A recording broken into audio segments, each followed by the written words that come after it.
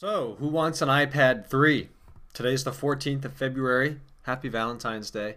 We're here on Tuesday with a couple posts on Mac Rumors. I thought I would take the request and go ahead and talk about the iPad 3 event that hasn't technically been Apple.com confirmed, but at this point we are pretty certain it's going to be March 7th, which I believe was a Wednesday when I checked this out. March 7th, iPad 3 event. See, I've already got it on there. Wednesday, March 7th. We'll hear what Apple has in store for the next generation iPad. The first iPad came out around April 3rd, I think it was, 2010. Second iPad was earlier. It was in March. I actually got mine just about a week before we went on vacation, March, I think, 19th. So this year it looks like we're going to be in about the same time frame, early March. We'll hear what the device is going to have. I made a video about a month ago talking about what I'm expecting. Not a lot has changed since then. I'm not going to go as in-depth as I did before, but I'll talk about the big couple things here. One of which is the Retina display. We all hoped for this last year with the iPad 2. What the Retina display is a very high resolution. It's about 300 to 325 or so DPI, which is dots per inch. Here on the iPhone 4S and the 4 as well, we have a 326 DPI display. Essentially, you have 326 pixels in a square inch. It's very high resolution. It's called the Retina display because the human eye can see about 300 pixels per square inch. So this is an amazingly beautiful display. You can't see any pixels in it. It's very high resolution. On the iPad 3, it looks like we're going to be getting a similar high resolution 300 plus dots per inch display. Which will be about twice the resolution we're working with now. The current resolution on the 9.7-inch iPad 1 and 2 is 1024 by 768. This one has been doubled exactly from what I can see here in this post to 2048 by 1536. So that would be twice the horizontal and twice the vertical amount of pixels. So it'd be an amazingly high quality, beautiful display. You'd never be able to see the pixels on it. And that's my biggest complaint right now with the current iPad, which I hope is right here. Right now, it's a nice display. The colors are great. It's beautiful and glossy. But you get right close up to it and right close to it, whatever. You can see every display that the pixel consists every pixel that the display consists of. If you don't own an iPhone 4 or a 250 to 300 plus DPI display, you probably don't notice it. But once you get used to using an iPad and you pick this up, you look at it, and honestly, it looks kind of cheap in comparison. So hopefully we'll be able to see that display. I think that's hopefully at this point a given. Obviously, pros, it's beautiful. It just looks better. Cons, it's going to be a pain in the ass for developers to sit down and scale their application, every frame in their application to 2 times the width. So that means we may see the original iPad display, if this were an iPad 3, would only take up about a quarter of the screen. So we'll have to see where that goes. The next thing, the A6 processor. iPad 1 was an A4. It was a solo core 1 gigahertz chip.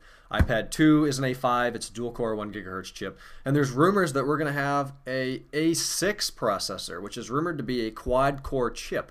If we see that, I don't think it would be a quad core 1 gigahertz. That's incredible. If it is, it would be underclocked to 600 or 800 megahertz. It could be an 800 megahertz chip underclocked to 6 or something like that. So we'll expect it to be faster and better looking in terms of the display. Along with those two things, we may see 4G LTE networking. That seems to be huge right now, and I know firsthand, I've talked to a lot of people that did not buy an iPhone 4, not only because of the smaller screen, but because it's still running on 3G service, which is nowhere near as fast as 4G. At least that's what they say. 3G in my area is very quick, and I have no complaints with 3G whatsoever. However, keeping up with the trends and moving forward with technology, we should expect 4G from a high-end company like Apple. So I would say we are going to see it on the iPad 3, and of course later this October with the iPhone 5 or 6 or 4SS or whatever the hell that's going to be called. I would expect to see it there as well.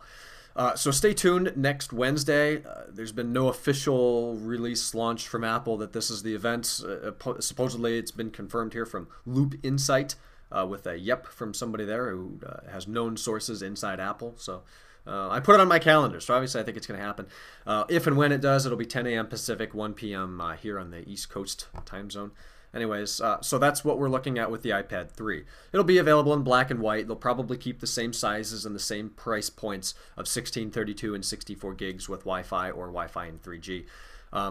Two more things. The cameras. I really hope that the cameras are changed on this device. Yeah, the iPad 2 got cameras. Here's what most of you don't know. The iPad 2 got crappy cameras. The one on the front is, I believe, a 1.3 megapixel or VGA camera. It's very low quality.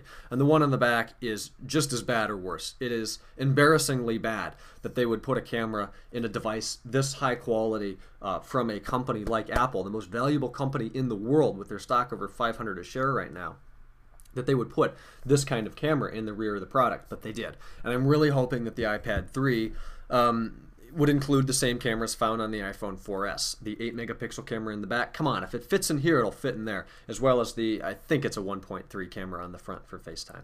So they've got to do that, as well as the other three things I talked about. And then, I don't know what's up with these rumors about an 8-inch iPad.